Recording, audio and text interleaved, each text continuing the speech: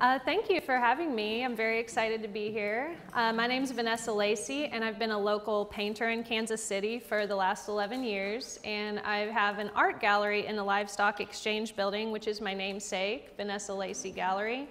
And in October, it will have been open a year. And it's been quite the learning experience. And you'll see me talking quite a bit about how that's come to be. My painting process consists of me palette knife painting on wood panels, and it's always about light, more so than the subject matter of cityscapes, Kansas City landmarks, and street scenes. A lot of dusk and dawn and things that make people feel peaceful and at ease, and I like to meditate upon that time of day while I paint. I also like to go take my RV out to national parks and nearby areas where I'm away from the city and my gallery and all the stressors of life, and I can just concentrate on painting and be in nature. I also enjoy plein air painting competitions here in the city. So one of my favorite ones is the Brush Creek Art Walk, which is coming up. I encourage you all to either participate or go check it out.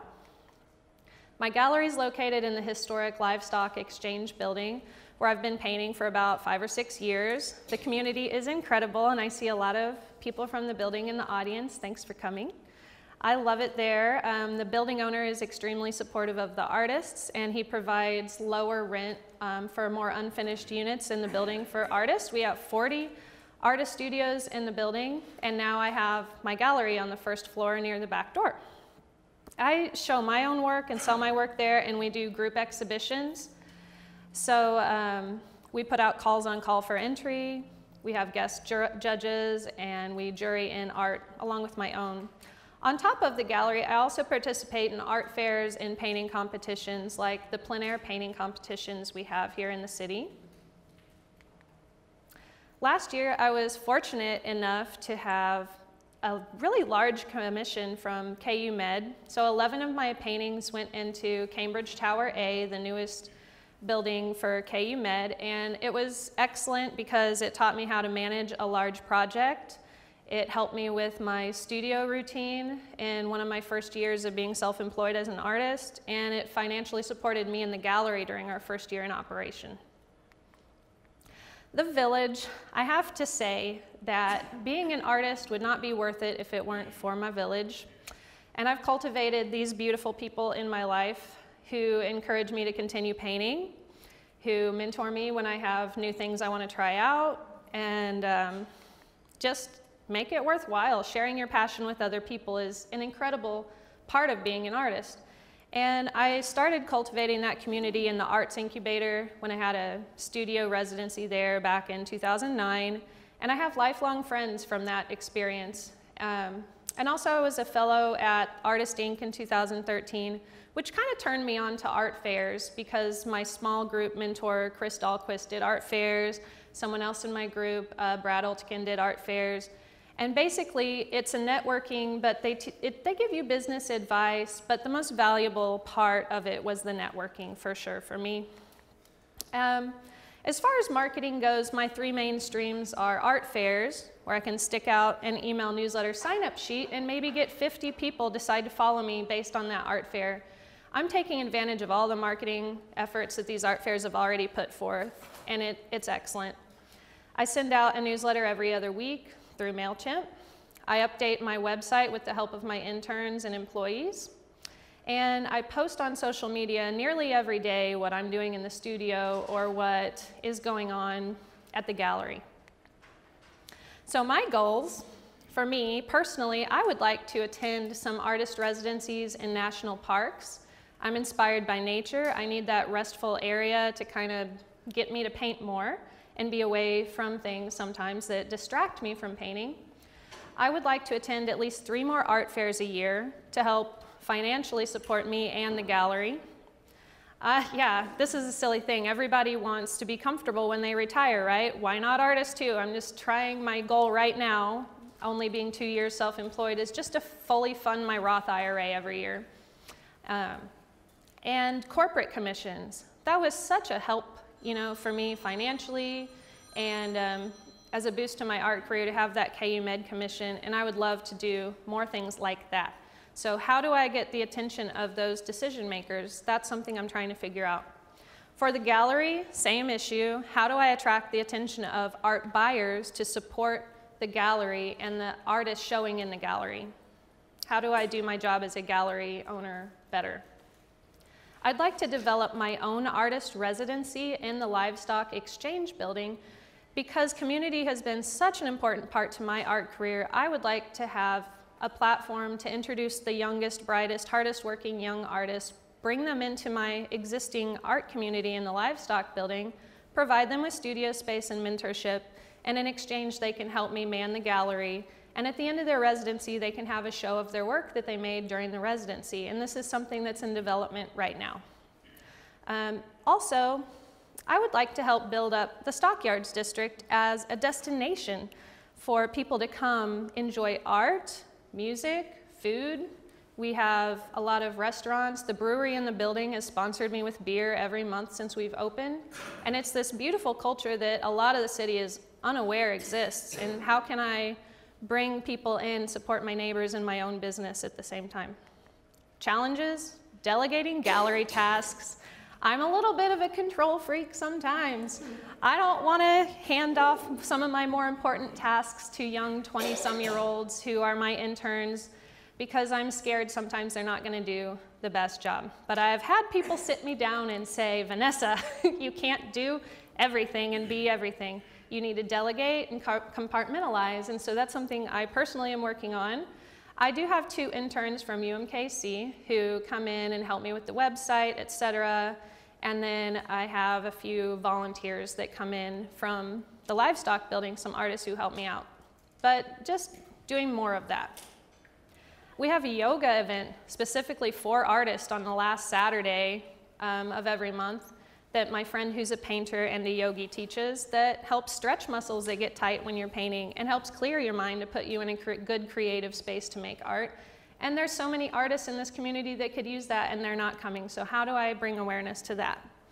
And some things I've already talked about, acquiring corporate commissions and things like that, bringing in art collectors. So needs are, of course, volunteers and interns that I can delegate to. How do I market to my target audience? And from what I've seen from art fairs and sales at the gallery, it's usually suburbanites who have larger homes and larger budgets to fill their homes and offices with my work and the work that I show. What can I do to get more of their attention, more of those people coming to my openings? Don't get me wrong, I love artists and their friends coming to openings and, you know, having a beer and supporting each other, but at the same time, financially, I need art buyers to come in. And how do I get those people's attention? And as, like I've said before several times, just those art buyers and corporate commissions, what do I gotta do? What marketing tasks am I not already doing that I can add in to gain the attention of those people? And I encourage you to sign up for the newsletter on my website, follow us on Instagram and Facebook. The gallery and my own personal art, painting, social media are kind of separate, so you can follow both or one, whichever you find more fascinating. But thank you so much. I feel very privileged and grateful to be here. Thank you so much for your time.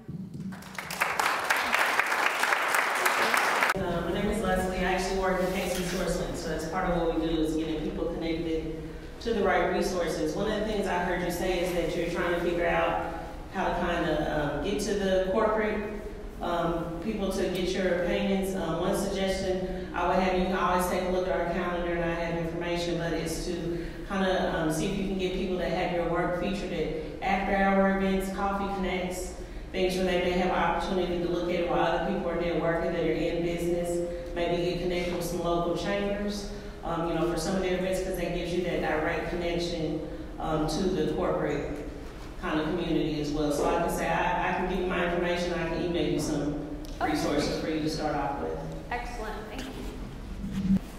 Have you approached any businesses about doing their gallery rotation or such on a monthly basis or bi-monthly basis?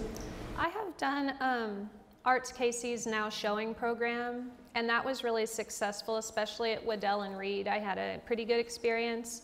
And every business is different as far as what you know, if you're going to sell anything there or not.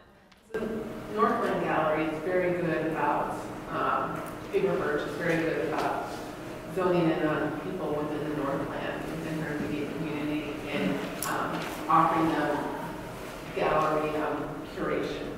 So she has yearly contracts with them to fill up their space with artists. Something to look into. Thank you so much. So here's a question that I'm just wondering if you considered. I love how you developed as an artist. It's been very impressive. Are you ever tempted to expand the range of your painting into, other than plein air, maybe sometimes tackling something more abstract or figurative, or I'm just wondering if that would, you have a very distinctive style. I love the work you're doing now. But that might be a way to expand the range of your customer base. Yeah. If it's something you enjoy doing. Yes. Because I certainly don't want you doing something you're not in love with. Absolutely.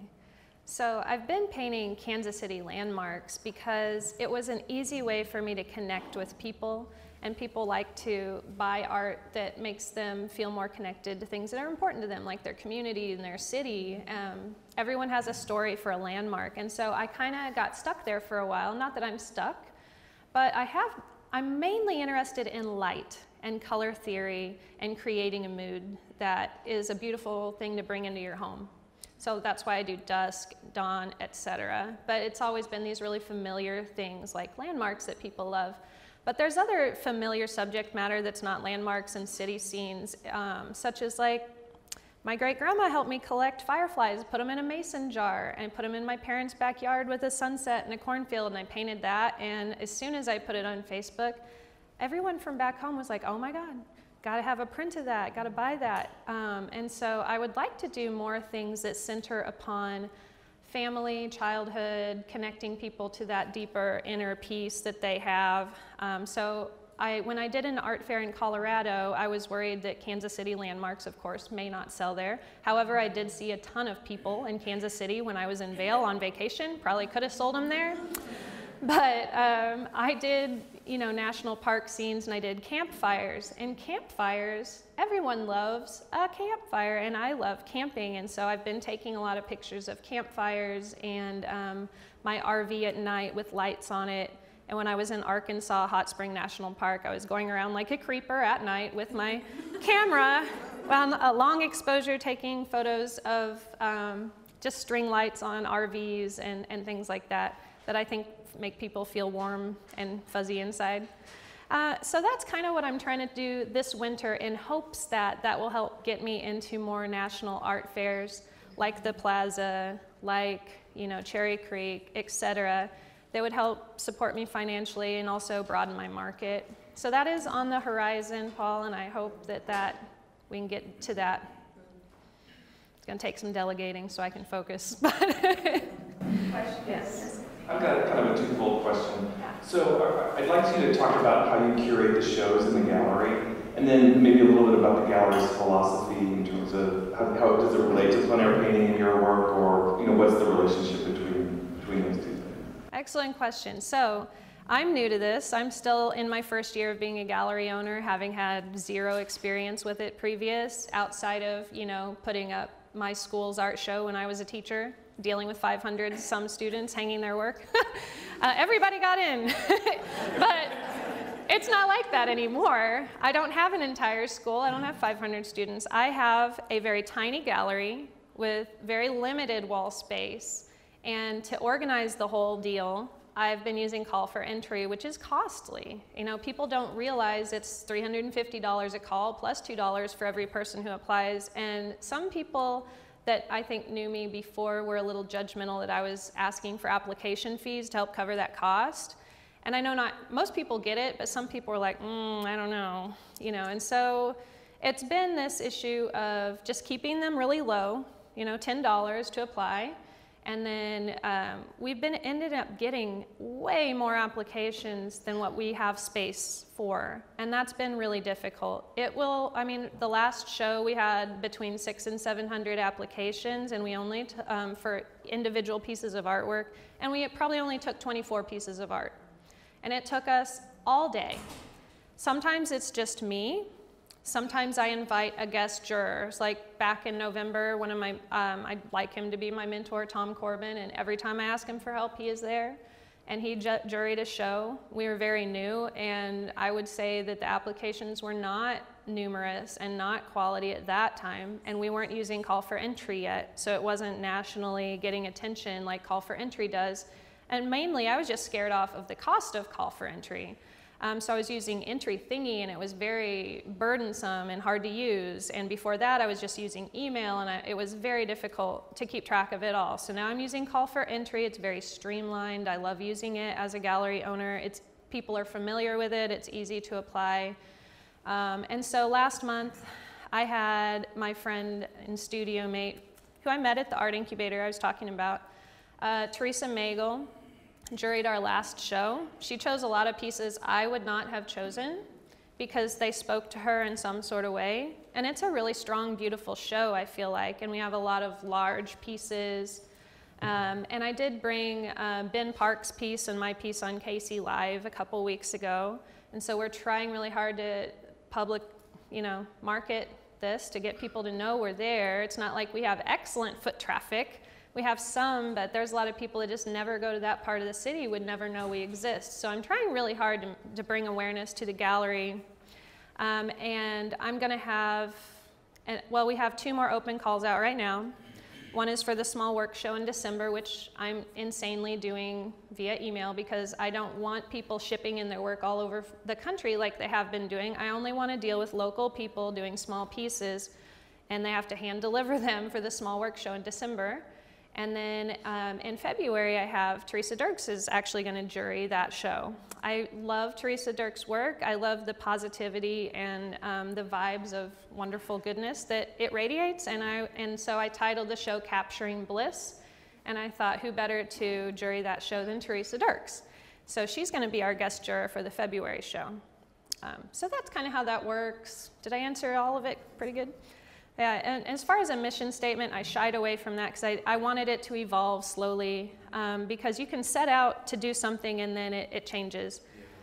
And so it's evolved and it's grown, and basically what I have come to see it as is I have this platform where I can show people's work, I can support musicians at the openings. We always hire live music from local people.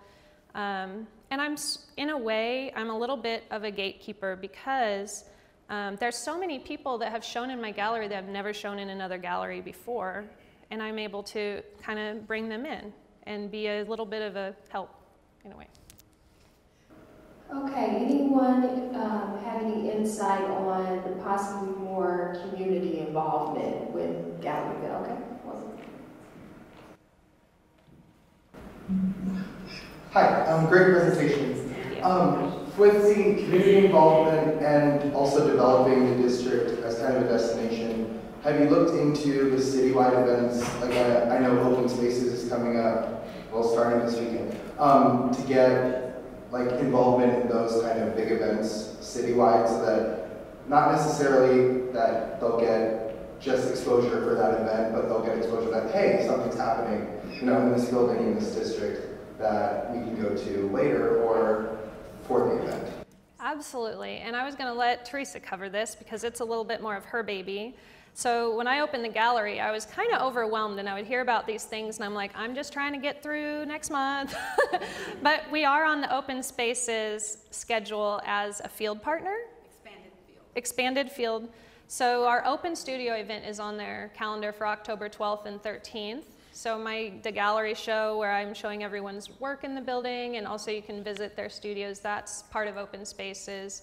And I am going to go to their opening party on Friday and hopefully meet some people that can also point me in the right direction. Yeah, that's an excellent thing. And if there's just more opportunities like that, I would love to know about them and participate in them. Thank you for that, Susan. I know from judging for art fairs, in the application process and viewing, we not only viewed the art, but we viewed the tent setup, and that was considered a major part of the application and why we were choosing some artists and not others. Anywhere from it wasn't organized enough to where it looked too much like a mall store. Does anyone else have any input into things to consider when applying for art fairs? Henrik? I've talked to Heinrich about this a little bit. Some great shows. Honestly, the time we get sitting on a chair, Jack Creek gets here, you get probably 8 to 10 seconds looking at a slide. The last slide is a roof shot. In all honesty, if your word that shows up first is not on par, the jury's still gonna look at roofs like. Things not to do is have it too cluttered. Things that you probably already know. There's a lot of templates that are out there, digital. Artists are just putting their artwork on a digital background. Hopefully you're not doing that. Things you probably already know. And coming back to Paul's point, I honestly do want to say, make the work that you want to make. Do not make work specific to a location. The last thing you want to do is fall into the same trap of making work that you think is going to be specific to a location. Make the work you want to make. I think that applies to all of this. So. Yeah, sure. Like Heinrich said, there is a lot of guesswork, and I recall too, we're not giving any background on previous artists that were in the show, and we ended up, the organizer ended up putting in a jury artist that we didn't pick because she sold out her booth last time, and so too, it is kind of a shot in the dark sometimes when you go before a jury, and sometimes they pick not knowing the background of the artist or how that artist sells, which I think is crucial too. Does anyone have any suggestions on the delegating part? Just even from an administrative, if you're strong in administrative skills, or whether or not having, there's a kind of a catch-22 to having interns, as Vanessa mentioned, being helpful, but the trust factor and the quality of work. Any insight or experience in administration? Thank you. Well, this may be just really obvious, but making sure that you give clear instructions and then follow up. Don't just give something to someone and then come back too late in the game and say, oh, that's not what I meant. That's not. Absolutely. That's pretty obvious. Yeah. Would you recommend maybe like a weekly check-in with them, or yeah. I guess I'm always there when they're there. But people don't always ask questions. They don't, yeah. And I know in the beginning we didn't have enough structure because I was a brand new business with the gallery and I didn't even know what I wanted to do. So it took some time, and I know my first employee really wanted a lot more structure than what I was capable of giving her at the time. And so I kind of feel like now with these interns, we really do have, after having had 10 or 11 shows, we really have it under our belt, like what needs to be done and when it needs to be done. So hopefully we can get that going better. I've recently done more delegating, and one thing I realized over the summer was that the way that I've learned to be better at what I do, of course, and I know you have too, are the mistakes I've made. So I kind of had to let go and let a couple of people I have doing things for me, working for me, let them make some mistakes. And I just kind of think, okay, my main priority is making my work. Yes. And so as long as I'm doing that, and yes, that wasn't perfect or that wasn't exactly what I wanted, they're learning and they're getting better too. So it kind of keeping that up their sleeve is helpful, I think, and letting someone go. I've heard this same advice from a business consultant in the livestock building. He said, well, where's your income coming from? Is it the gallery? And I say, no. He says, well, then does it have to be run perfectly, or should you be more focused on your painting? And I'm like, oh, yeah, the painting. But so for me, mentally, just letting go of the gallery and focusing on the painting was a challenge at times, and I'm getting better at it. And it might sound silly, but just meditating for 2 minutes before you paint, or going for a jog and taking care of your body so that you can mentally be there and not be stressed out and be productive has been extremely, extremely important. Can't say that enough. Thank you so much. And thank you everyone for asking your questions and giving advice as well with Vanessa. We have one final question that we'd like to ask as a community. What is it that we can do to help you further your art? Well, I would say just keep being the amazing tribe that you are. And if you're interested in learning from me, if I have anything to offer you, please just come in and hang out at the gallery. I always just need a warm body in there for one. You can paint in there. Come join our yoga class. Be part of our tribe. Be part of what we're doing. Apply to the shows. If $10 is too much for you, you let me know. We have this thing called discount codes. And we just want everyone that, to be a part of what we're doing. Yeah, I suppose that's it. Fantastic. Thank you so much. Okay, thank you.